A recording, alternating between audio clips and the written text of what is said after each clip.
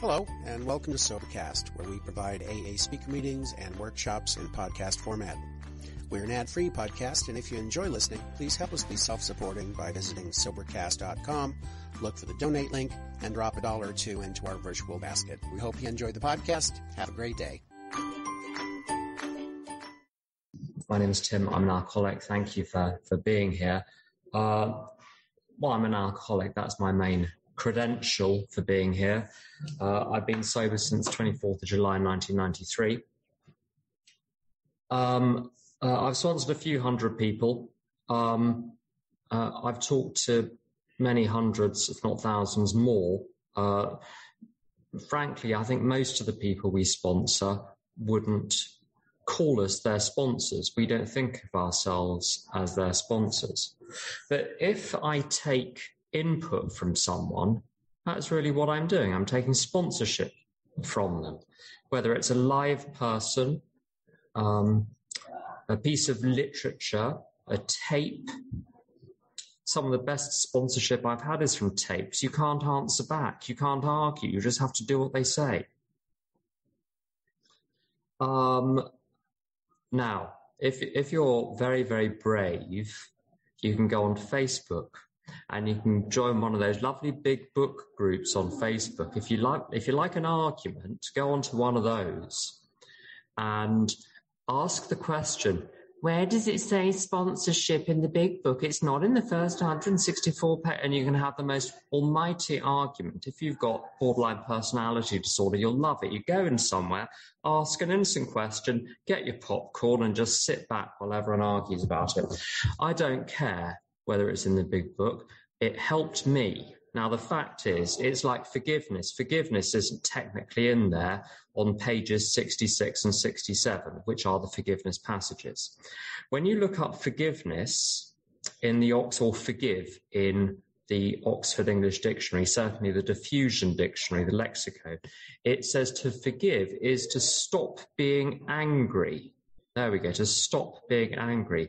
And what is page 66 and 67 about? It's about stopping being angry. So the fact the word forgiveness isn't in there is irrelevant. The content, it's the content that matters, not the terminology. The word sponsor is not in there. But unfortunately, the bloke that wrote the book, Bill W., did refer to his sponsor, Ebby.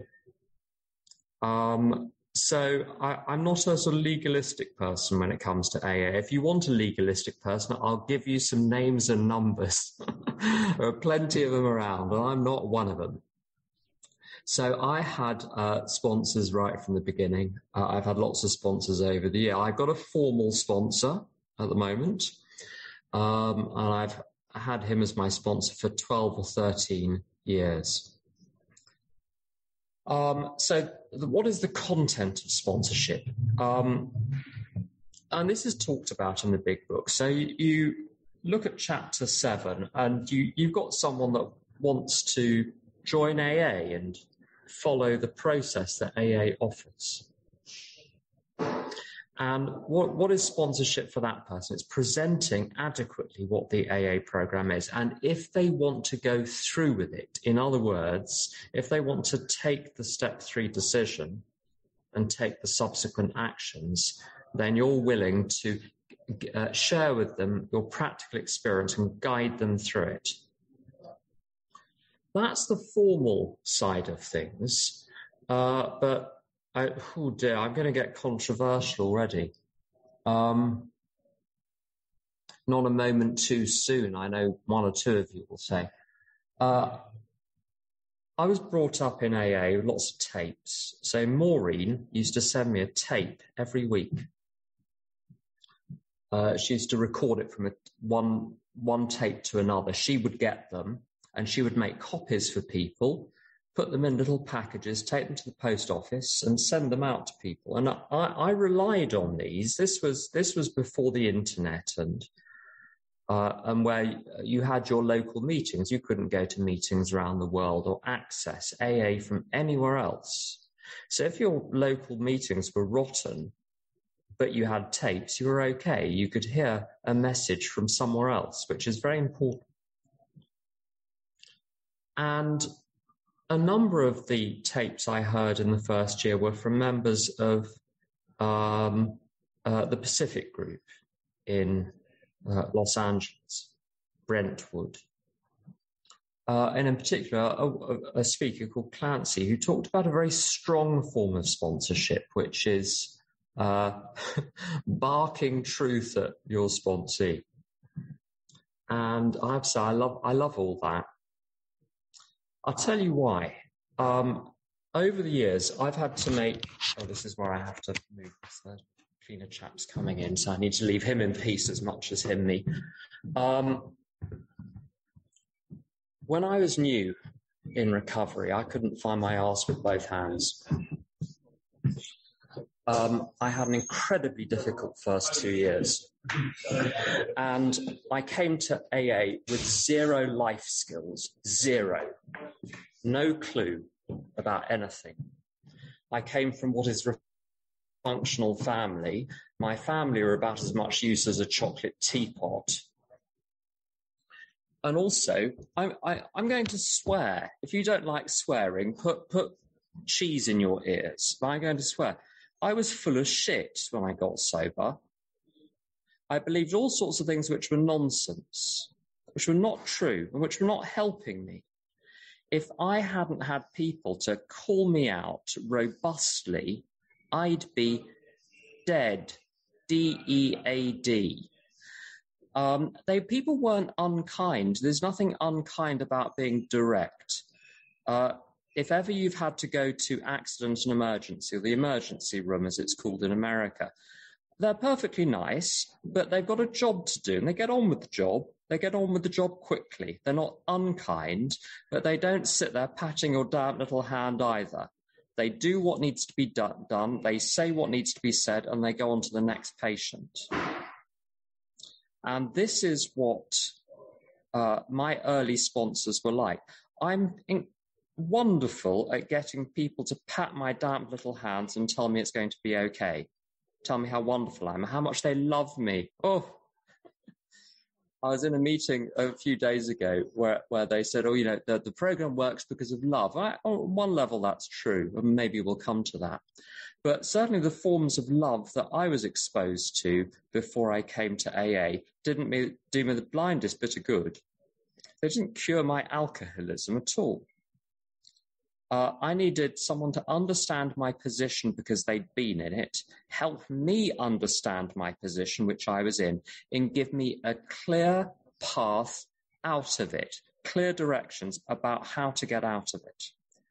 And that's what people gave me. And when I talked rubbish or was evasive or difficult or resistant, and I was immensely resistant for years, frankly. I didn't become nice. I'm not sure I have yet, but I didn't become nice when I got to AA suddenly. I didn't become particularly compliant with a lot of things. And I really gave people the runaround. And my real models in my early days were Maureen and Sue and Doug. Doug was my formal sponsor. Maureen was about 17 years sober at the time. Sue was around 30 years sober. Her nickname was Angry Sue. This gives you a little bit of insight into... Now, I don't think she was angry. I think people experienced her as angry because she challenged them.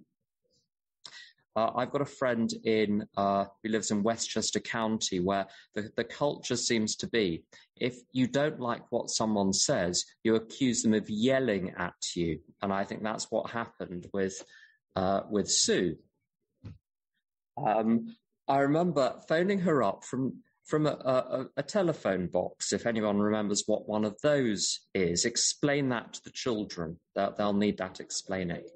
Telephone box. And it was 10 to 11, and at the time, the off-licences in London closed at 11. So I was going to have to make a pretty sharp decision about whether or not I was going to drink that night, because I was very thirsty. And I phoned Sue, and she picked up the phone at 10 to 11. 10 to 11, she picked up the phone and I said, Sue, I want to drink. And she said, oh, do you? AA's for people who don't want to drink. Click. That was the end of the conversation. Now, I think quickly. Even then, I thought on my feet. And I realized I had to stop playing games. If I wanted a conversation with Sue, I had to stop playing games.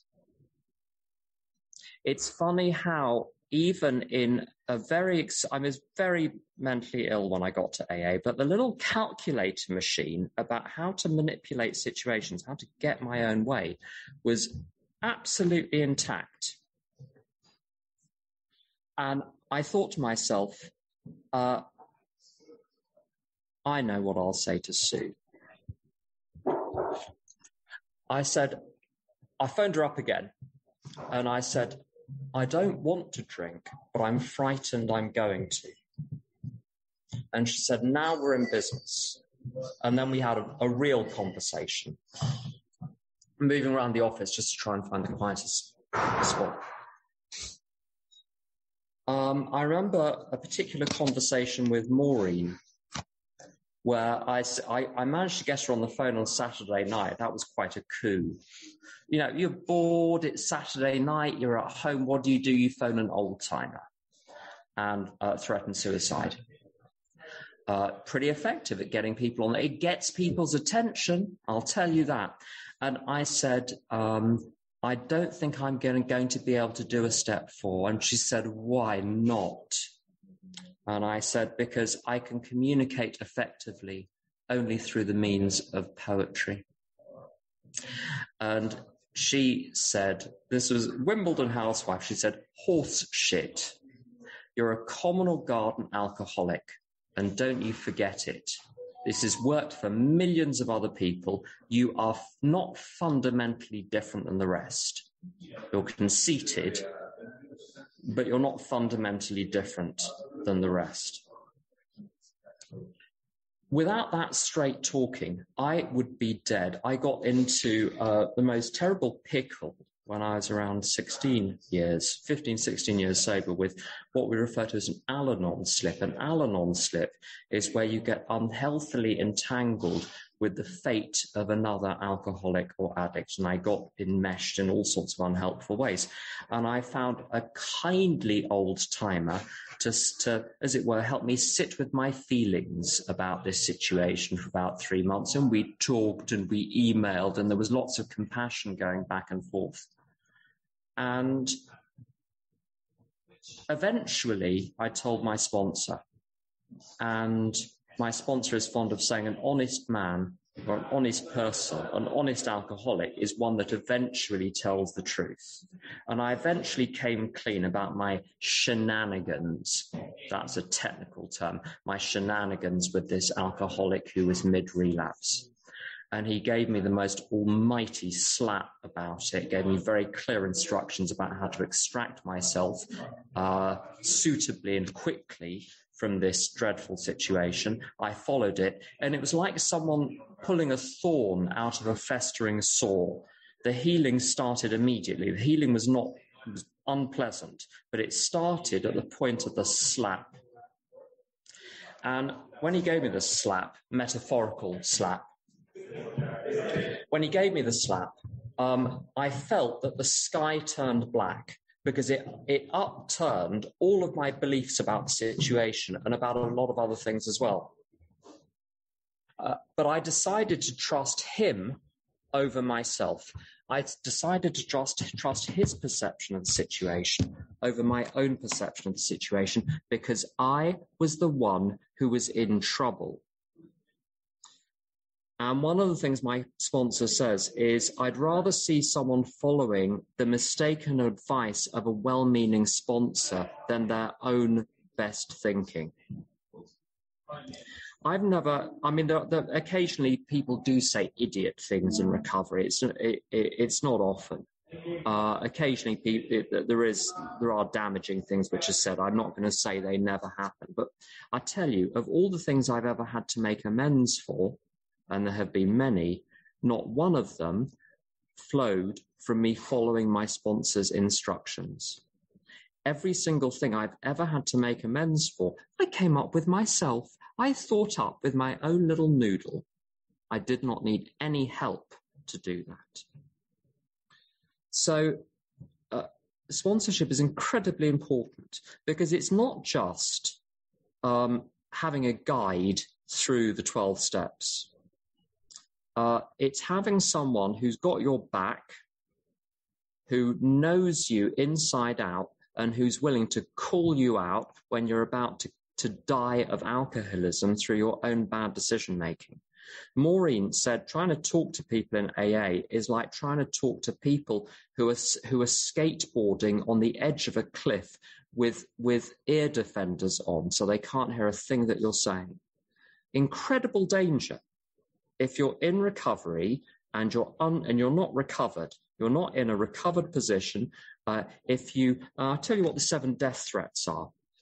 If you have resentment, if there is behavior in your life today which is harming other people, if you have secrets, if you have any amend which is unmade, any creditor which is unfaced, any complacency in your life about recovery, page 85, and then if your life is not built around work and self-sacrifice for others, the book says if any of those 7 are operative, you're going to drink.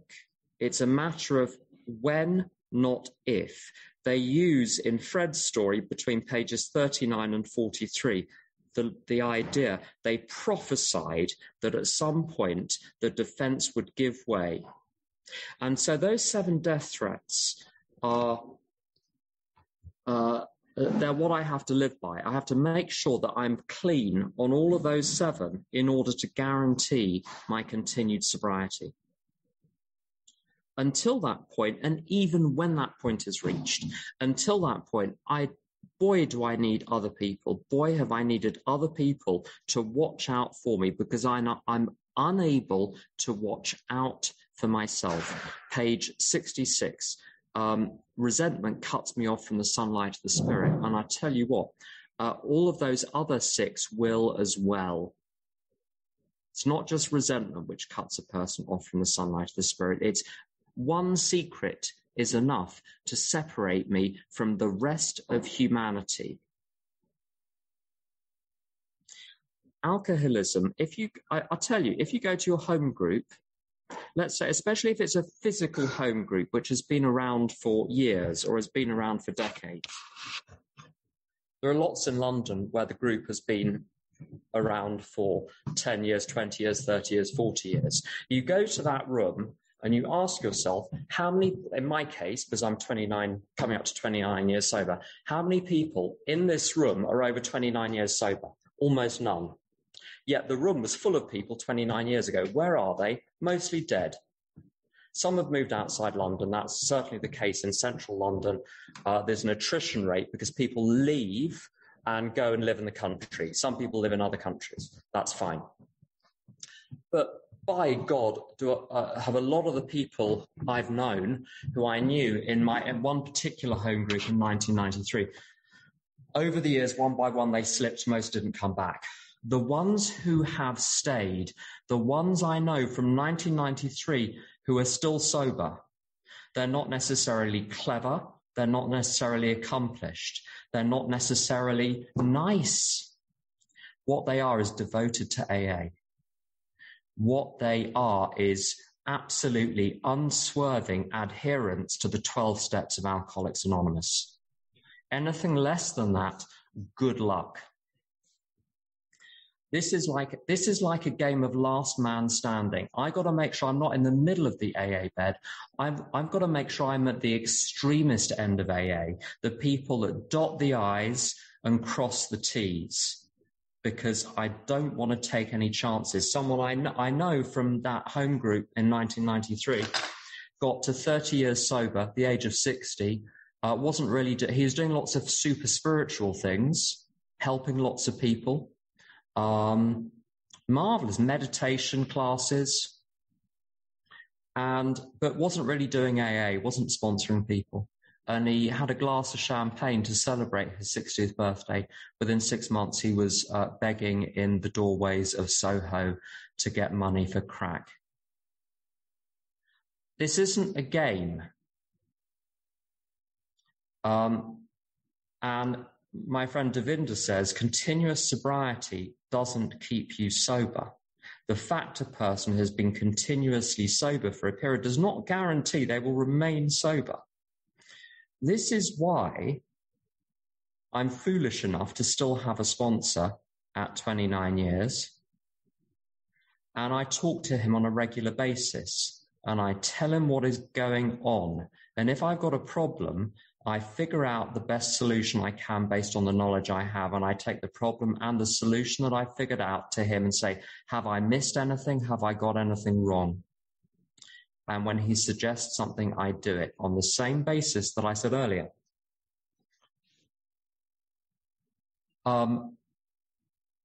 When he says, I'd rather see someone follow the bad advice of a well-meaning sponsor than their own best thinking.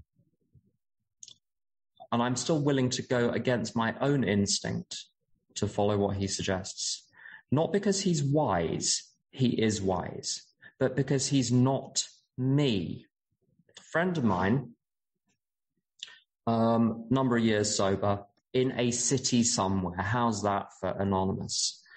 Rather balks at this idea of referring to others for decision-making after many years, because does the big book not say we come to rely on our thinking, blah, blah, blah. And one of his lines is very interesting because it bothered me at the time, and then I realized afterwards why. He said, who knows me better than I do? Yeah, a couple of you winced at that. I might know a few things about myself, but my friends know better what the back of my head looks like than I do. I don't know what I look like from behind, not really. If you want to ask what I'm really like, ask my other half. Ask the people I live with. Ask the people I work with. Ask my students. Ask my colleagues. You will get keen insights which somehow my keen mind has missed. So this works because I'm embedded in a network with a sponsor and with other people. I do a quarterly review, which covers my whole life, 360 degrees, looking for all possible character defects. I list out the corrective measures and the sane and sound ideal, and I run it through with a number of people. And all of those people are effectively sponsoring me. I have one named sponsor, but I'm willing to follow the guidance of the group conscience. And its famous last words hasn't done me any harm. I've got a great life and I'm sober. What more do you want? Now, the actual nuts and bolts of this, why do I sponsor?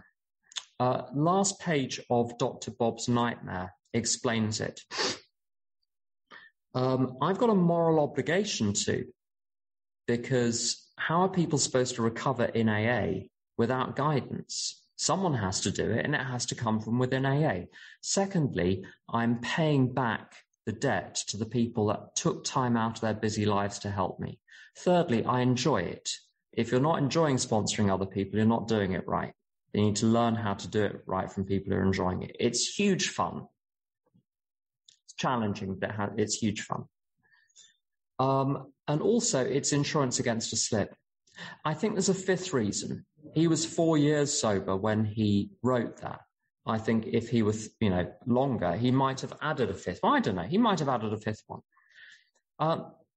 The steps get you only, the first 11 steps get you only so far. It's the 12th step that's taught me 95% of what I've needed to learn about myself and my relationships with other people and how to operate in the world. It's sponsorship. Service is great, stacking the proverbial chairs and emptying the proverbial ashtrays, great.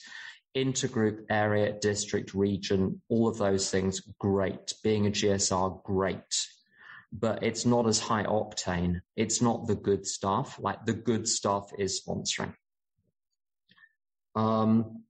how much time should a person spend sponsoring? Enough that it hurts. I certainly don't work as many hours in my professional life as I would if I didn't have any sponsees. Well, there you go. Something has to give. It's simply how the cookie has crumbled with me. Other people do it differently. But I spend a lot of hours a week sponsoring. I'm also, people ask me, so I generally say yes, although we'll come to the prerequisites. But it boils down to this. If I'm saying to God in the morning, direct my thinking, show me what to do today, and then the phone keeps ringing, help, help, I mean, you're not going to get an engraved invitation from God to say, do this, do that. But people ask, crazy people being comfortable enough to talk to you is actually a pretty good sign. How do you get sponsees? They're hiding them at meetings. All of your potential sponsees are being carefully hidden by AA in the meetings. So you have to go to the meetings and you have to let people see who you are by sharing honestly and openly, not luridly, but honestly and openly about the problem, your understanding of the problem and the solution. And if they like what you have, they'll ask you. The next thing I'm going to say is also controversial. I'm of the view that we broadcast, as it were, on particular frequencies to attract particular people into our experience. And when people are not asking me to help them, I'm doing something wrong. There is something wrong with my spiritual status. I'm not broadcasting properly. My friend Melody, this is back in 1993. Melody was wonderful. I remember 6 months sober, a year sober, a year and a half sober. She was always surrounded with little newcomers like ducklings, clucking away with their Sloane Square accents and their terrible troubles, because they were comfortable with her and they knew she had a solution. She had a real touch with people. She was great. She never had to work to find people. She got her own spiritual status sorted out. She had the willingness to help, a genuine willingness to help other people. It was her number one priority. She took that instruction, be there for other people, to heart, and people just saw it and flocked. It starts from the inside out. When someone asks me to sponsor them, it's very different now than it was when I was new. New people will often, not always, will often do very well with someone that's maybe 6 months ahead, 1 year ahead, 2 years ahead. I was someone who loved people who were 20 years ahead, 30 years ahead. I don't know why, I'm just built like it. Other people are not. They can only relate to people who are only a little bit ahead.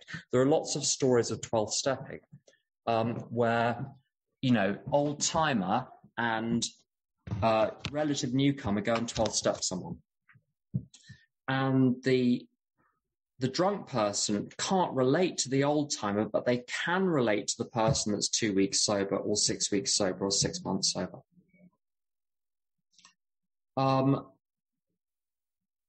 Today, I tend to redirect new people to someone local, although there are exceptions. And one of the difficulties about talking about sponsorship is it's not a cookie cutter exercise. It's a very, very personal matter. With each person, it's different. With each person that comes to you, it's different. There are lots of repeating patterns, but no one is quite like anyone else. What I do establish, though, is I establish that the person is indeed an alcoholic. If it's other fellowships, because I go to more than one fellowship, most people come with a kind of portfolio of addictions these days. It's all very professional. They've got their little list, alcohol and food and sexual anorexia, apparently a thing. All of these things that people have got. I don't worry too much about the list because we'll get to that. I make sure there is enough in common that they're going to identify with my experience and I'll be able to get through to them. The reason this is so important, again, end of Dr. Bob's story. He says the reason he clicked with Bill W. is not because he knew stuff as though he'd read it in a book. It's because there are lived experiences. And it was the fact that he instinctively understood that Bill knew what he was talking about. And this is key to step 2. I believed AA would work for me because I could see it worked for you and I was like you. If I'm not like you, how do I know it's going to work for me? So there's got to be a main addiction in common. I always give people a list of icebreaker questions. You want to find out as much as possible about the person before you agree to say yes. Particularly, now if they're completely new, it's actually pretty straightforward. If they've been around for a while, the reason they're asking you is because it didn't work out with the previous sponsor. And I want to know why. What went wrong? Because whatever went wrong with them will go wrong with you unless it's found out and fixed. I used to jump from sponsor to sponsor because I didn't like what one of them said, so I went and got someone else. And what sponsors have gradually do over time, they figure out what your white whale is. Now, that's an image from the book Moby Dick, which I haven't read, I would add, but it's in the culture, this notion of your sort of nemesis, the Ahab, I think he's called in the book, has got this nemesis, he's a whaler. This nemesis is this great white whale. It's his great enemy. And I think we have white whales, which are our psychological blocks, which we're holding on to as our identities. And sponsors will eventually find out where they are and start playing battleships and cruisers and dropping little bombs in the vicinity of the white whale. And when someone got too close, I stuck my middle finger up and went to the next person. I was in a job I hated when I was 2 years sober. And I said to my sponsor, I can't do this anymore. I hate it. It's horrible. And he said, go and get a new job. Go and do something else. I don't know what I want to do and I've got to pay my bills, so I have to stay in this job. He said, the universe will provide. And I was so enraged, I put the phone down. I'd never spoke to him again. He was right. It took me another 15 years to discover that was the case. When I was in a job at around 9 years sober, full of stress, high stakes, awful. And I said to Chris, I need to be in a job which is very challenging and very exciting and interesting because I get bored easily. I need a challenge. And he said, there are greater challenges in life than work. And I was so enraged, I put the phone down and I didn't speak to him for 2 years. So if someone comes to you and they've had one sponsor before, you want to find out what happened. If they've had 4 sponsors before, you really want to ask very carefully. If they say things like, I just want to make sure you're safe because the last 7 sponsors I had weren't safe, back away slowly. If they think they've seen something special in you which understands them the way no one else does, you are the last person that should be talking to them.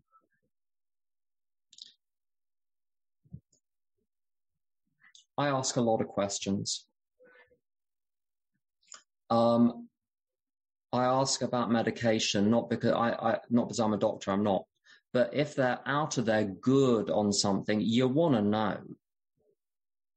If they're on antipsychotics, you might want to know so that when they phone up psychotic, you can ask them questions like, are you taking your medication?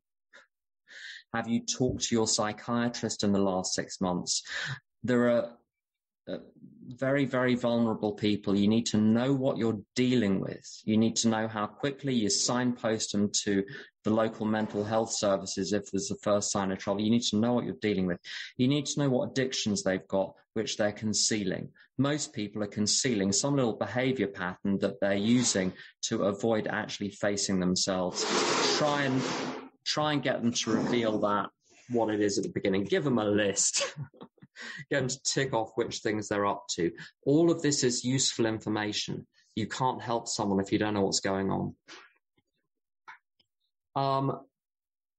People have to be willing to go to any lengths. I had a really bad case of alcoholism. I had to do an awful lot in order to merely stay sober in 1993 and at other times as well.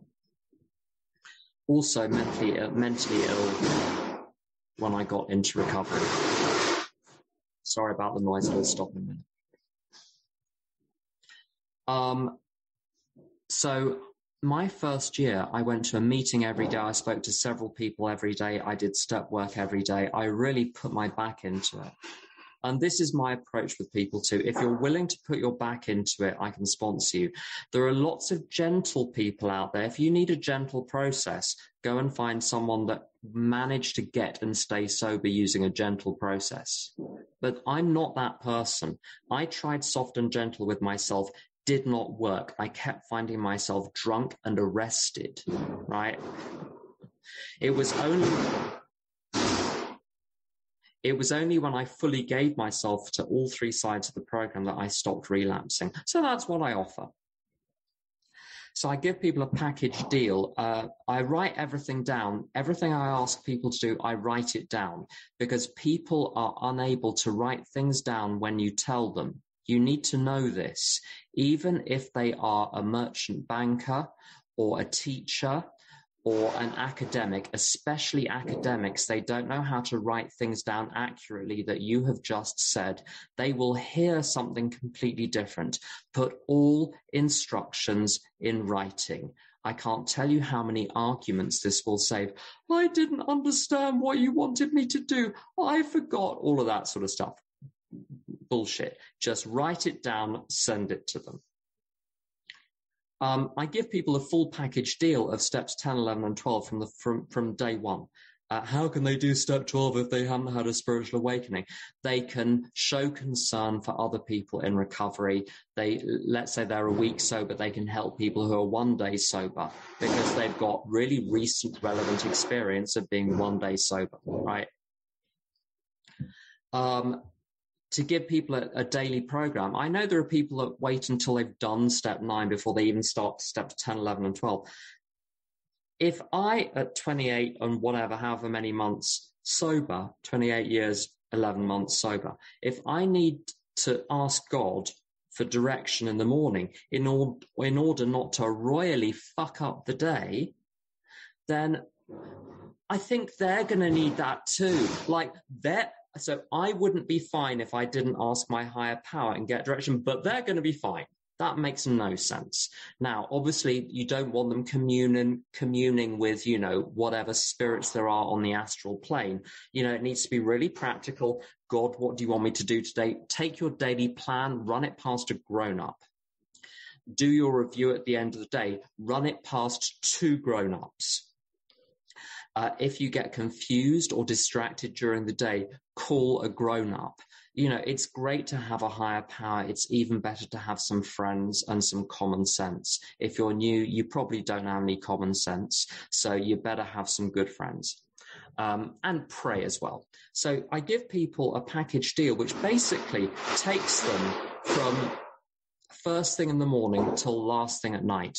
So there is no excuse. But as soon as your eyes crack open in the morning, God, please direct my thinking. Last thing at night is spiritual reading until you fall asleep. If you read enough spiritual reading, eventually you'll fall asleep because it's so boring. Everything in between is catered for by the plan for the day. And so when the slip happens, because they're going to slip, a few don't, but most people are going to have a slip at some point. You can say, at which point did you deviate from the plan for the day? This is why we need plans for the day. If it's left to, I shall just decide what to do by seeing how I feel in the moment, disaster. My first sponsor, Doug, said the biggest disaster for an alcoholic is unstructured free time. So don't allow yourself any until your marbles have been restored on completion of step 9. You don't get all of your marbles back. You just get enough to play with for the time being. But until then, you need to be shackled into the system. But that sounds dictatorial. If you have a better idea for staying sober in the first year, have at it. If you find something that works better than that, great. I haven't. So there we go. And also, as Clancy says, I'm just getting swearier and swearier. All the spots. So there's no such thing as a dictator sponsor, because all the sponsee has to say is, well, fuck you then. And the dictatorship is over. That's the end of it. And then you can go and get, Soppy Susie or Soppy Sally to sponsor you instead. No offense to any actual Susies or Sallys. I'm sure you're strong AAs. But you know what I mean? If people want a different approach, there are so many people. There are so many ways of doing it. Go and try. If you don't want this, go and try something else. So I give people a really strong system. I've tried lots of things over the years. So what I do now is what I find works best with the largest number of people. So what else apart from the daily program? A shed load of meetings. Now, because of Zoom, there's no excuse not to go to a couple of meetings a day. On your lunch break at work, you can dial into one for that. You can do 5 meetings a week without breaking a sweat. And that's aside from all the face-to-face meetings. There's absolutely no excuse anymore not to be embedded in lots and lots of meetings. But it's the step work, which is really the important thing. So I've got all the instructions written down. I send people one instruction at a time. They complete the instruction and they call me. They call me as soon as the instruction is completed. If they haven't completed it by the next morning, they report in on what they have done by then. So I find the daily check-in. I get people to check in by 10 a.m. daily. If they're in a different time zone, it might be 6 p.m. I've got currently a couple of people in the 6 p.m. time zone, and the rest are in the 10 a.m. time zone. They have to check in by 10 a.m. If they're really genuinely obstructed by something, they can send a text explaining why. What this does is, you see, most people have terrible resistance to the process because it involves challenging every single belief, thinking pattern and behavior pattern, and all of those constitute, as far as the person is concerned, their identity. So if they let go of that, they're letting go of who they are. So huge resistance. If you're talking to them daily, you have a chance of catching it before they spin off into the stratosphere and start calling you drunk at 3 o'clock in the morning. At least if a slip is on its way, they will have been warned on several occasions that it is on its way. There are no sudden slips with this system. It doesn't happen, because you've got daily contact. You can see what's going on. You can hear in the voice what's going on. 1 minute they're enthusiastic. A couple of days later, the sighing starts. Have you ever been on the phone to a sponsee and you tell them something and and I listen out very carefully. I say, hey, you just sighed. What were you trying to communicate to me by sighing at that point? Was it dissatisfaction? I bring it all out into the open. We discuss it. And then you find out what's really going on. Very useful. So listen, don't just listen to what people are saying, listen to how they're saying it. There was one person once that used to do these funny little pauses. When they didn't like what I said, there was a long pause where they held their breath. And then we discussed that. Once we discussed it, the behavior stopped. Very interesting. It was all a way of subtly signaling they did not like what I just said. If you don't like it, say, I don't like that. And then we can have an adult conversation about it. So this has got to work on the basis of openness. I don't hold back, and I don't want them to hold back either. If you want to say something, say it. Have it out. I don't work up to being upfront and direct with people. They're going to find out eventually, so you might as well tell them at the beginning. If you're like me, if you're a kind of upfront person. Otherwise, you can rightly be accused of bait and switch. So don't be all cuddly and then turn into, step Nazi in 6 months' time. You give them the deal to start with. And to that end, I have something which I sort of jokingly refer to as the onboarding pack, just like when, someone joins a sort of corporate organization. And one of them is this. I make it very clear to people. A lot of people have authority problems. They have problems with authority figures. They had problems with their parents. I did. I had problems with teachers. I had problems with the notion of a higher power. I've had problems with the laws of physics. I had a very stubborn resentment against Newton's second law of thermodynamics for a couple of years. I got over it, but I have trouble with authority. I don't like a cupboard door that won't shut properly because it is pulling rank on me. So, what is sponsorship? It's every authority nightmare you've ever had all rolled up into one person. So you're going to make sure that it's clear what we're here for.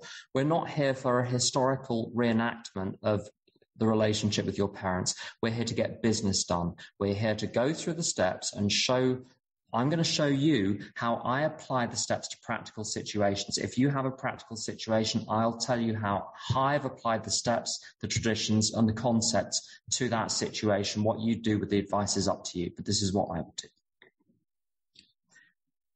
I list the things that I'm not, just to make it really clear at the beginning. And here's my list. A sponsor is not an emergency or blue light service, a taxi, a doctor, a psychiatrist, a therapist, an analyst, a nutritionist, a friend, a housing service, an employment agency, a problem solver, a troubleshooter, an untangler of knots, a soothsayer, an oracle, a judge, a moral arbiter, a citizens' advice bureau, a bank, a parent, a power source, a life coach, a motivational coach, or a search engine.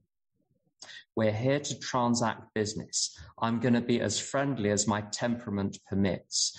But we're not. I remember phoning, I love this particular story. Poor old Brian, he doesn't come out of this story very well, but I don't think he minds. When I was about 13, 14 years sober, I phoned up my sponsor, Brian, and said, hey, could we go for a coffee sometime? I just think it'd be nice to hang out and, have a coffee.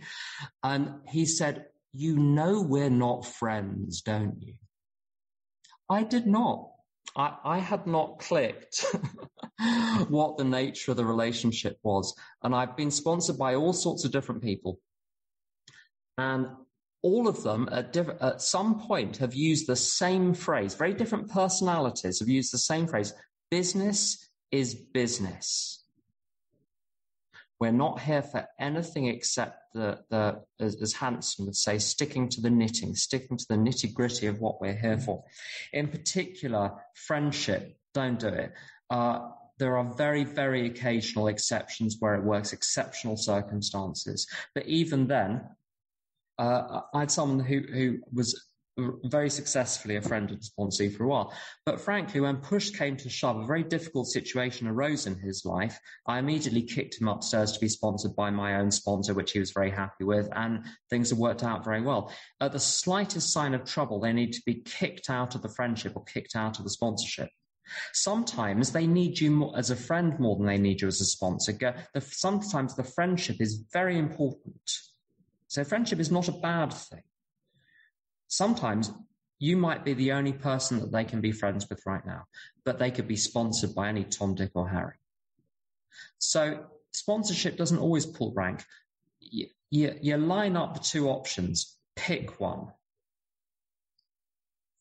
What else do we cover in the onboarding process? I let people know right at the beginning that they are going to experience resistance. So when it comes up, they're not blindsided by it. And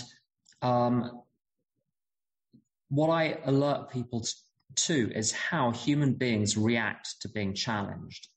And it's usually one of the following responses. Now, if you're a sponsor, listen out for this, because these are signs of resistance on the part of the sponsee. Attack, defense, deflection, denial, excuse, explanation, evasion, and justification. When you hear people saying things like, I just really want to make clear, I need you to know that. I just want to say, they're subtle, but what they mean is, I don't like what you just said. You need to adjust your attitude, oh sponsor of mine, and you're going to use my material to do it. I listen very carefully. You can hit the timbre of the voice. The little yes, but machine is one that you get. Yes, but, yes, but, yes, but. And I respond to, if I hear the word but, I say what Jim W. says, which is, if ifs and buts were candies and nuts, we'd all have a Merry Christmas. And I keep saying that until the word but disappears. I watch out for the 4 R's: reaction, resistance, rejection, and reproach. If I encounter reaction, resistance, rejection, reproach, I press the pause button and say, hey, I'm observing, which one of those it is. I'm observing some resistance here. I'm observing that what I've heard is that you just rejected what I've said. Let's come back tomorrow. If you want to come back and carry on discussing this, come back with a different attitude. If not, that's fine. I wish you well. See you around. But I'm not going to proceed. I'm not going to fight you. If it's really bad, there are exercises I can give people. Sometimes, you know what? A lot of people are really good at admitting that they're being resistant when it's called out in a just an ordinary business-like matter-of-fact way. Hey, a bit of resistance going on here, matey. I've got little worksheets I give people on how to work through resistance, how to work through unwillingness, how the ego will make you push back against things in ways that you don't even notice are operative. And often that works very, very well. People do get past the resistance, but what they'll often need to do is work through that with their little friends in AA. Do not work through the resistance with the person that you're resisting. It doesn't work. And I know because I've tried it. I occasionally make mistakes and try it again. It's never worked. You get them to work through it with someone else, make up their mind. I'll tell you the reason why. It's just a guess, but I think it's correct. When I'm more enthusiastic about their recovery than they are, we have a real problem. Because now part of them wants to get well, part of them doesn't. If you take the side of the part that wants to get well, you're now part of their internal conflict. And imagine a boxing ring, blue corner, red corner. If you take the blue corner of wanting to get well, and they notice that, they will automatically side with their ego, with the part of them that doesn't want to get well, in trying to convince them you're pushing them further into the arms of their ego. If you withdraw from the battle, the conflict necessarily remains inside them. And then they have to pick a side, and then they're much more likely to pick the side of their own best interests. It's very interesting. That's why I withdraw. Sometimes I do a timeout of 24 hours, 48 hours, 1 week, or 2 weeks. I do this when people don't call in. It's because there's basically a fundamental willingness problem. Now, people will always come to you with 10,000 excuses as to why that they couldn't. You know, the bus was late. I was called by work. The cat was sick. The dog was sick. My wife was complaining. There are 1,000 reasons why. But the fact is, when I need to make a phone call, I find a way to make that phone call. If I really can't make the phone call, I find a way to send a text. I do it under the table where no one can see. Do you know what I mean? If you really want to, you can do it. And I suggest to people they use the same ingenuity, resourcefulness, and willfulness that they were apt to display when trying to contact their dealer. Have you ever known someone that, if the first off license is shut, do you just go home? Oh, I'm not going to drink today. No, off license was shut. When they call and don't leave a message, whatever your system is, I have the system call, text for call back if you don't get through. What people will want to do is call so that they can say to themselves they've tried, but they will do everything to avoid actually getting through. So what I tell people is your job is not just to dial the number by 10 o'clock. Your job is to ensure that the conversation is adequately completed by 10 o'clock, which means you have to be prepared maybe to call several times, to leave a message, to make sure your line remains free so you can be called back. And when you're called back, you have your pen, you have your piece of paper, you have your big book, you have your step work, you are somewhere quiet or somewhere quiet enough. You've turned the incoming calls off so your boss can't call. Do you know what I mean? All a person has to do is show the same willingness that I showed when I needed a drink. That's it.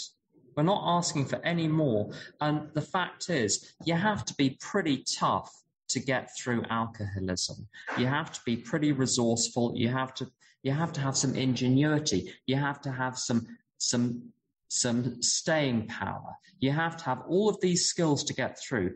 Deploy those skills now. To sum up on the resistance, you want to watch out for Jedi mind tricks. Now, it's a little Star Wars reference. Not everyone gets Star Wars. Jedi, J-E-D-I, justification, explanation, defense, and intentions. I didn't do it because. I couldn't do it because. I intended to do it. I now intend to do it. Listen out for those. And also, I have to listen out for those in myself with other people. When I go into justification, explanation, defense, or intentions, I ask myself, did anyone ask me to justify myself, explain myself, defend myself, or express my intentions? If not, I'm trying to manipulate the person.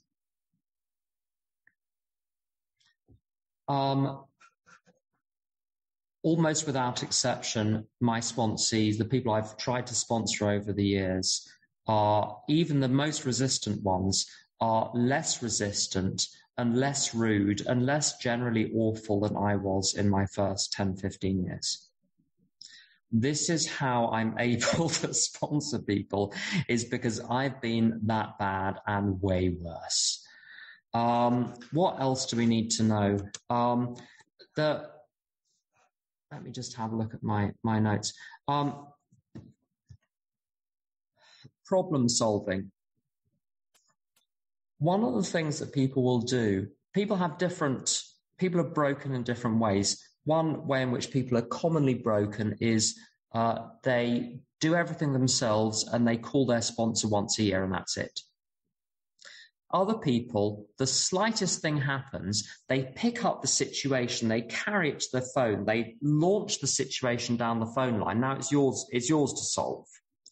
What you want to strike for is some middle ground where people come to you with stuff, but they process the situation they want input on as best they can, given their knowledge, their experience, their progress through the steps, their resources, their reading of the literature, their quiet contemplation of the situation, so that you don't have to do all of their thinking for them. You can tell when people are trying to put onto your plate as a sponsor something they should be thinking through for themselves, because your body will tense up. because you feel that you're at some point you know you're being taken advantage of. Now, people aren't taking advantage of you to be mean. It's just they're badly trained, as I was. So what I've had to learn to do with people is to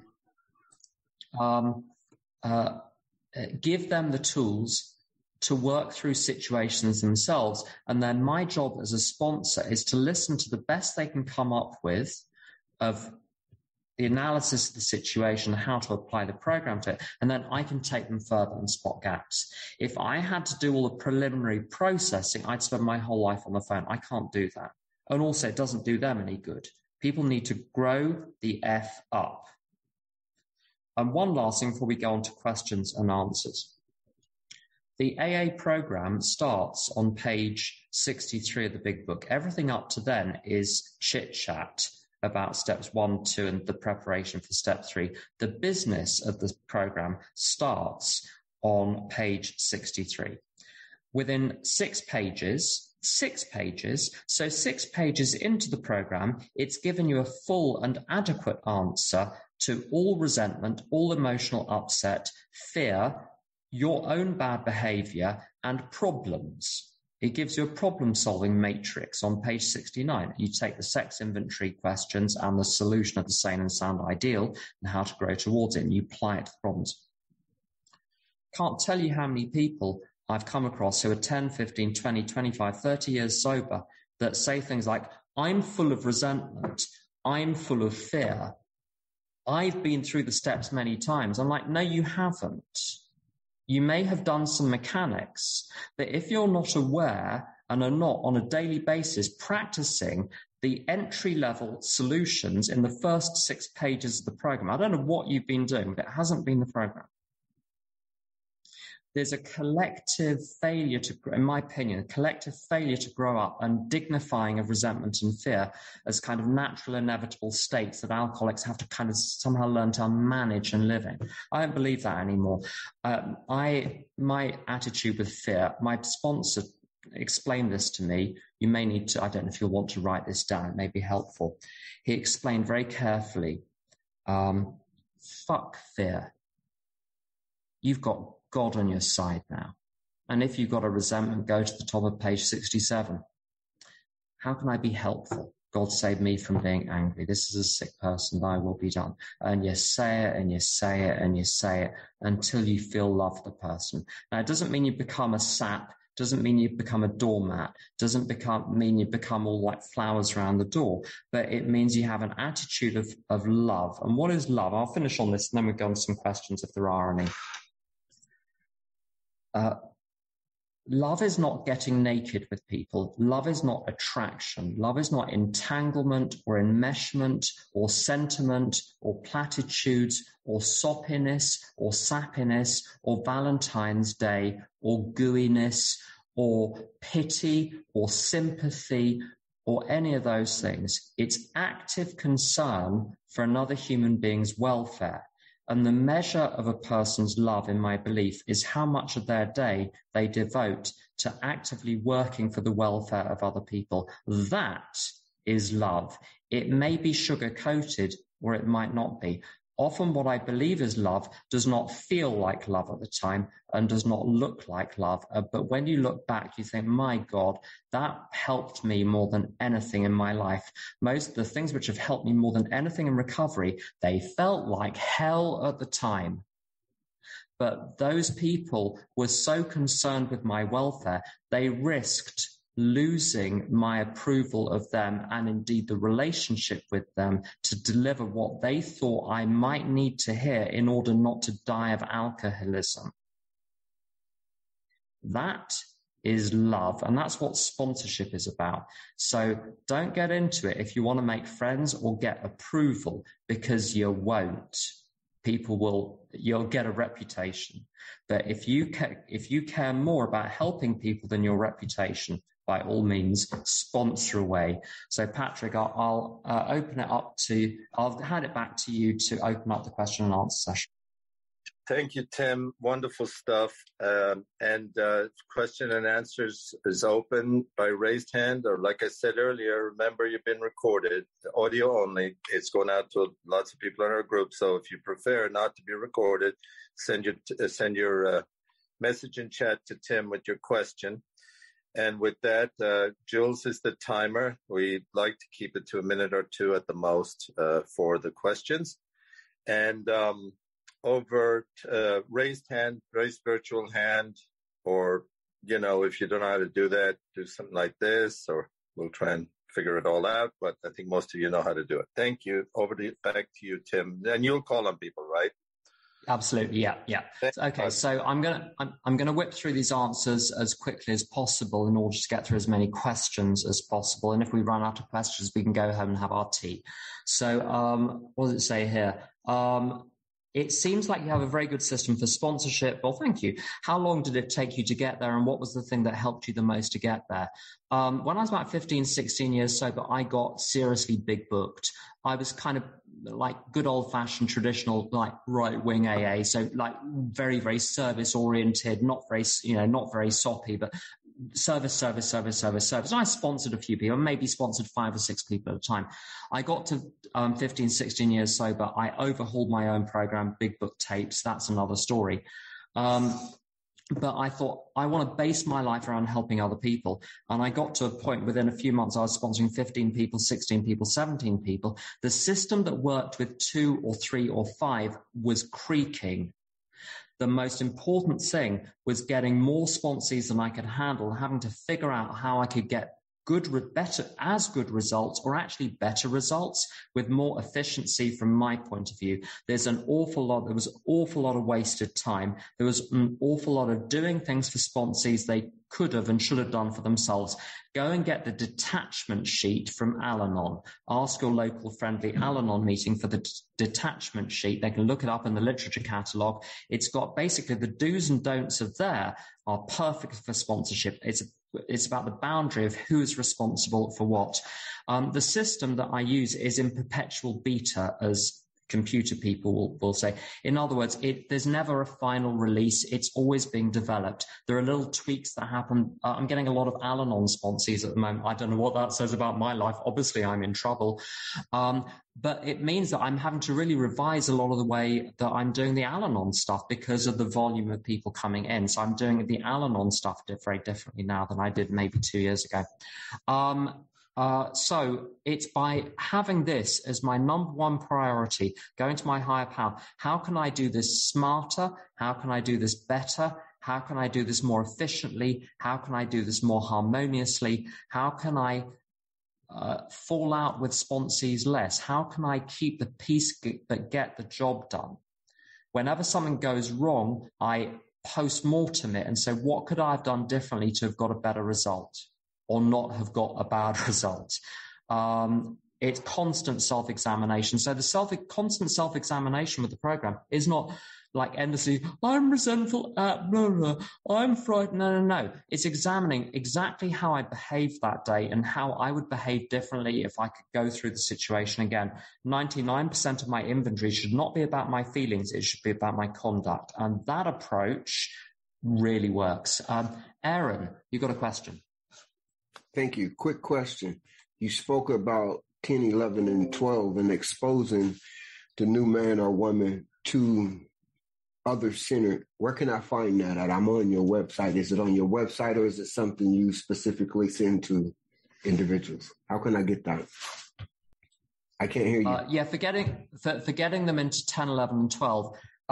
Basically, I get people to do pages 84 to 88 of the big book, and it's flesh. I send them a note with some basic instructions about how to do that. But if they just basically do 84 to 88 and gather around them people who are newer and share their current experience, you're just as far ahead. You don't even need to make it. You just give them those 4 pages of the book and give them the names and numbers of people who are willing, who can be step buddies, who can talk through that stuff on a daily basis. So they've got a little gang of people around them to help them. They're not 100% dependent on you. You should never have sponsees dependent on you. It takes a village. You need to get people in a network of people who are doing the program at least in a similar way. So they're getting input from lots of different angles, right? You might be directing on how to go through the steps, but they're getting input from people, especially people who are just a little bit further ahead. There's some really, really good question here. Let's make sure I'm not missing any out. Came in late. Is this sponsorship style for al-anon as well as AA? Yes, although the urgency is different. With al-anon, the one big difference, it is urgent to get through the steps. But my experience of the al-anon program is that it's like 50% steps and 50% those daily reading books, applying those on a daily basis to the stuff that comes up and learning al-anon situation by situation by situation by like endless case studies. I push alcoholics, but I don't push al-anons. My experience is there's a lot more complexity with the al-anons. The alcoholics were drunk for 5 years, 10 years, 20 years, 30 years. You're basically dealing with a completely unreconstructed 14-year-old most of the time. They're messy, but they're pretty straightforward. The al-anons have been conscious 24 hours a day for 10, 20, 30 years, being fucked around by alcoholics. The complexity there is unbelievable. So it takes a lot longer to peel back the layers and get to the truth. So I'm a lot gentler I don't push with the al-anons. It's a different approach, but it's one that has to be, I'm afraid, learnt on the job. Question from someone: what are your thoughts on page 96? You might try to help him getting a job or give him a little financial assistance through "we seldom allow an alcoholic to live in our homes for a long time." Okay, this is the one paragraph in the big book which has got klaxons round it. Do not give them money. If you buy them, occasionally you buy someone dinner, but then it must never be mentioned again, and they must buy someone else dinner to pay, to as it were, pay it forward rather than pay it back. I'm very skeptical about even doing that.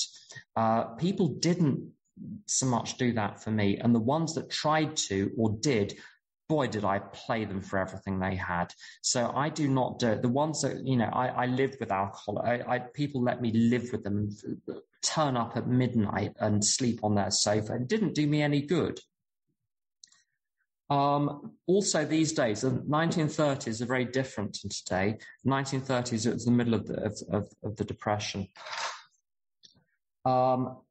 There are public agencies today which did not exist in the 1930s, which are specially designed to help people in serious trouble. So what I do today is I help people access those agencies.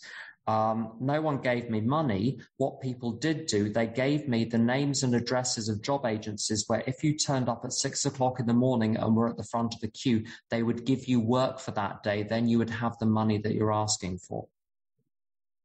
So I help people access the help that is there from the legitimate sources. I do not become the source of the help under any circumstances. I'm going to tell a terrible trade secret, and this is taped as well. So here we go. My other half doesn't like AA members being in our home because he doesn't like the energy they bring. I don't even have people around to my house. If we meet out, we go for walks. Walks are great because all of the toxic stuff gets taken away on the wind. So no, I don't have them live with me. When I've seen people do that, it's almost always a disaster. I'm just seeing if there are any other questions. Nothing else in the chat that I can see. Debbie, what's your question? Hi, thank you for that. Okay. Mental health. Get people coming saying I've got a range of diagnosed things. I have so far been quite tender with that, but I wonder if actually I'm doing any favours. Yeah, so this is a thorny question. Yeah, I'm very aware of this situation. Yeah. Okay, so the situation is very difficult. The only reason I didn't have diagnosis when I came in was not because I was ill. Wasn't ill. I was, but I was evasive and elusive, and I couldn't be pinned down fast enough for a proper diagnosis to be carried out. So I whizzed in and out of different services and in and out of different offices. I was extremely unwell. And what people did with me was they said, right, you might struggle more to do the things we're asking you to do. It may take longer for you to get the hang of those things, but you still have to learn how to do them. Now, it's not the diagnosis per se. And now something I did. So I have Asperger's. And a lot of the behaviors and even the thinking patterns and the attitudes have been gradually trained out of me over the decades in AA. The ones that weren't doing me any favors. There are some things which actually work to my benefit, so I've kept those. But at times I have brandished my Asperger's as a defense against accusations of misbehavior. Well, I'm only doing it because this is my autism that I'm... No. If I've got the diagnosis, it may explain why I behave a certain way, but it does not remove my responsibility for cleaning up the mess I create because of what I do. And also, the treatment, I had catatonic depression, suicide attempts, all sorts of antisocial behavior, all sorts of things. Panic attacks, self-harm. It's not a pretty roster. The solutions that I was given in AA, funnily enough, they did work on those, but very, very slowly. My last panic attack was when I was 16 years sober. So I had to buckle up because it was going to be a rough ride, not as rough as dying of alcoholism, mind. So I was still better off than drunk. But it was so it's my diagnosis. I'm now responsible for it. I'm responsible for doing my best to alter my attitudes, my beliefs, my values, my thinking, and my behavior. And I need to give myself a break because it's going to be way tougher for me than it is for other people. Fine. But it was my job. So I wasn't to beat myself up for it, but I wasn't to let myself off the hook. It's very interesting. There are some diagnoses that get brandished a lot by way of defense, and there are others that don't. I've never heard anyone use as a defense, and sponsees who've been diagnosed with narcissistic personality disorder the ones who've had that diagnosis have never said, oh yeah, I can't do that because I'm narcissistic. It's very interesting. And I had behaviors which I'm being told by professionals fit into OCD. So I had all sorts of counting things going on and checking things and not being able to walk on the cracks in the pavement and all sorts of things. People's advice, they didn't say stop it and expect me to stop it straight away, but they gave me gentle tools for gradually learning how to change what thoughts I permit to run in my mind, to choose which narratives I was going to believe, which ones I was going to disbelieve. So with me, the AA program worked, not because it's some great sort of advanced psychotherapy. It's because it covers all areas of my life. It covers the social, the practical, the physical, the mental, the religious, the spiritual, the moral, and the philosophical. And my mental problems, the problems manifested in the area of my mind, but their origin lay in each of those 8 areas. And my first sponsor, who was a doctor, said, I said, I'm depressed. And he didn't give me a formal diagnosis. He agreed that if I presented as someone who was clinically depressed. Being clinically depressed simply would mean that I meet the clinical diagnostic criteria. It doesn't mean I have this separate disease entity in me. My sponsor, also a doctor, said, yeah, you're depressed, but you're depressed because your life is depressing. If I had your life, I'd be depressed too. It is the way you are living. Would you like to learn how to live differently so you are less depressed? I'm still prone to anxiety. I'm still prone to depression. But I know how to handle it when it comes up. When it's on its way, I know how to stop it in its tracks. If it gets a hold, I know how to get out of it. So it's not an excuse. It's just, it's rough. You say to people, it's rough. You've got it rough, fine. But there are lots of other people who've got it rough. Find other people in recovery who found ways around this. I know someone in recovery who's got kids with ADHD, who can explain how she has worked with her kids to work around lots of the behaviors to live with these conditions in a way that doesn't affect their behavior. I'll share one up. This is such an important topic. I hope you don't mind me going on a little bit more about it. My friend Sarah got sober with me. She used to work in the stables, get drunk every night, woke up covered in pasta was one of her stories. She got sober same time as me, age of 21. And she became a clinical psychologist. And she works as a clinical psychologist in mental health hospitals in London. I won't say which one. And she treats people with OCD and with schizophrenia and with psychosis. And she's successfully treated many patients with these conditions such that their symptoms were still there, but reduced to subclinical levels. So they weren't at a level that they were impairing their experience of life.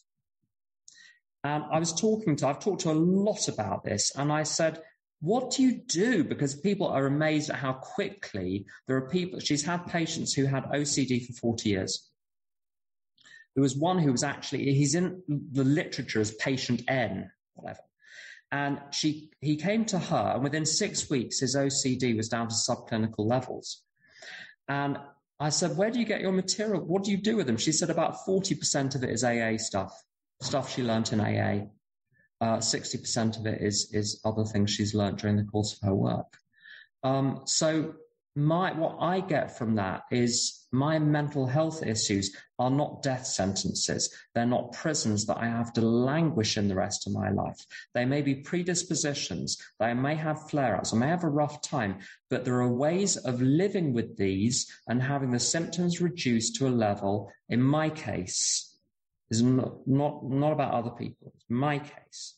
Where I was okay. One last thing. If there's the slightest sign of the risk to themselves or others, you make sure that they've got their doctor informed, their psychiatrist informed, that they've got the numbers of the mental health services and the next of kin in their pocket. So if they're found doing whatever in the street, this happened. I've actually seen this happen. The first aid people can look in their pocket, call the family when they're unable to communicate because they're having an episode. You help people with really practical things so they get all of the help that they need. People will need a lot of outside help for some of these things, but it's not a defense against the program. That's the big message. Ian, would you like to come in? Thank you, Tim. I thank you for everything that you've spoken about tonight. I came in, I rolled in a little bit late. I hope I didn't miss this. I don't think you talked about this, but I just wondered about your experience of the instruction on 95. It talks about if he is sincerely interested and wants to see you again, ask him to read this book in the interval, about reading from the preface to A Vision from You and asking them to, how they felt and thought and drank, as the instructions go. What your experience of that is. Yeah, as a prospective sponsee, you know what I mean? Before you go into work. So I never used to do that. I do that now with everyone. Read the book up to the end of actually Dr. Bob's Nightmare I give them. And if they're willing to do that, they're usually willing to do the steps. 3 out of 4 don't finish the book. But often, what I used to find is that I would get deep into weeks and sometimes months of discussions only for the step work to grind to a halt because they're unwilling to do the work. They wanted a personal relationship. They wanted basically some of your power, some of your connection to the higher power, which they're siphoning off for themselves. If people can demonstrate that they're able to do the work, and if they can't, some people can't read, so I find out, are you able to read? If not, it's fine. We can get you some tapes. Listen to the tapes. I don't care how they absorb the material. I don't care how long they take to do it. One person took 6 weeks to read up to Dr. Bob's Nightmare for a whole host of reasons. Fine. He got there, and now we're working the steps. He's doing amazing work. But it's a wonderful exercise. What I'm looking for when they finish that is a reaction. One person, I mean, I'm sure they're well-meaning, but I said, so what was your reaction to that? Oh, it was nice, I quite liked it. Well, I'm not the right person for you, pumpkin. Go and find someone. When I read that, I was horrified. I was horrified at what the program was asking me to do. It's not nice. It's horrific. Alcoholism is horrific. The solution is unthinkable. If you're not filled with hundreds of conflicting emotions by getting to the end of Dr. Bob's Nightmare, go and read it again. And I've said to people, read it a second time. Let's see if it has any impact the second time. And then we get somewhere. Someone said, how often do you talk to your sponsees? Okay, so when they're doing the steps daily, if they break off the daily calls, the deal is off. A couple of warnings. It's not first strike and you're out, but basically it breaks off. Once they get to step 12, there are lots of exercises I give people for the traditions and the concepts. We move to once a week.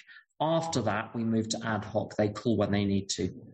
The daily check-in's absolutely a phone call. A text only in extreme circumstances where they're absolutely prevented. But if the texts keep happening, we have a conversation about why circumstances keep preventing the person from calling. Someone's asked, what in your opinion helps to determine if someone is constitutionally incapable of being honest with themselves? That's a good question. To go back slightly to Debbie's question, the people with very serious mental health problems, I actually don't really don't experience as being the most difficult by any stretch of the imagination. There is a particular class of serial relapser, and I think I was in this class myself. Excellent intentions, very firm commitment, front of the bus kid, best performance in the class for about 2 days. And then there was like Homer Simpson gradually backing into the hedge until you can't see him anymore. Disappearance, slip, return, remorse, tears. I've let everyone down. I hate myself so much. I'll never do it again. I really intend to do it right this time. I'm really going to commit. And then the whole cycle starts again. It goes round and round and round. When that keeps happening, let them go after the next slip, because whatever they're doing with you, you're the cover for their drinking, because they can say, look, I tried AA and it failed. Look how hard I tried and it failed. It's to get rid of the guilt for drinking that they have periodic bouts of sobriety. You're part of that dance. The well-known stages of the spree. Today, sprees include little bursts of AA to get everyone off their backs. I did it in the early 90s, so I know other people do it too, and people have admitted as much. They always eventually admit that. Some people struggle great. I think I struggle with self-honesty. I'm embarrassed about my first 25 years in recovery. I really am, because of my self-delusion. I will, when I'm 35 years, if I get that far, God willing, I will be embarrassed about everything I'm saying today because I'll think I was so deluded. Fine. So everyone has trouble with self-honesty. That's why we're on this plane, is because we're trapped in a dance with the ego, trying to avoid God. That's why we're here. So fine. Everyone has a problem with honesty. What I find is with the dishonesty, what is honest is action. If the action is taken, there is honesty at some fundamental level. So you listen to what they're doing, not to what they're saying. And I run a little some friends help me. I set up this little meeting, 7 a.m. every morning, 20 minutes. We read a little passage from the big book, another spiritual reading from all sorts of resources, from Kierkegaard to Parks and Recreation, 2-minute shares to 20 past 7. We're done. We go and get on with our days. If you want to test willingness and honesty, you say to people, come to that every day for 1 week, 7 a.m., camera on, bright-eyed, bushy-tailed, raring to go. The ones that can do that for 1 week will be able to do the steps. The ones that can't or won't will not be able to. If there's the slightest doubt about willingness, honesty, straightforwardness, sincerity, I set them that simple little exercise. And it never fails. It never fails, because resistance will always come out in being unable or unwilling to attend that meeting. And I got the idea from Don P. of Aurora, Colorado, who would sponsor people, according to his tapes, they would have to come to his house at 6 a.m. He had 5 slots. He would take 5 people through at a time, Monday, Tuesday, Wednesday, Thursday, Friday, or whatever the days were. And if you missed your slot, it would be offered to someone else. You're now blown it. I mean, much tougher than what I do, but the principle is the same. The 7 a.m. thing is brilliant because almost no one has to be at work at 7 a.m. Often people have to be at work at 8, but fine. If they have to be at work at 8 a.m., they can, I have to travel. Well, what you can do, you can get the train so that you arrive at your destination at 7 a.m. so you can come off the train, sit in a cafe, sit in a park, dial into the meeting. There is always a way around it. If someone is willing, they will find a way, and it's only 20 minutes. You can even dial in while you're giving breakfast to the kids. Simple as anything. The 10 o'clock call, simple as anything. Call between 7:45 and 10. It's a broad enough window to allow anyone a chance. I'm going to share something a friend gave me. Central Intelligence Agency. On the CIA, yes, the CIA website, there's a notice which says, the title is Lack of Responsiveness. Throughout this process, we expect quick responses and for you to keep your appointments with us as best you can. If there is anything happening in your life that might interfere with your responsiveness, we recommend waiting to apply until you are ready. So I say to people, look, if these things are genuinely getting in the way, if your wife, your husband is not letting you do what is being suggested go and sort that out first. How you sort that out is up to you. But this isn't working. Go and sort out what your priorities are and then come back. And that works. And sometimes people come back and they've sorted it out. But I do not battle on. You can't push treacle up a hill. And I can't be more enthusiastic about people's recovery than they are. So I've gone over time. I think that's it for questions. So I think, Patrick, over to you.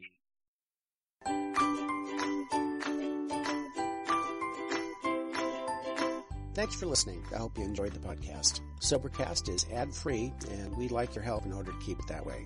So if you'd like to help us be self-supporting by pledging $1 or $2 a month, visit Sobercast.com and look for the donate links. Thank you very much.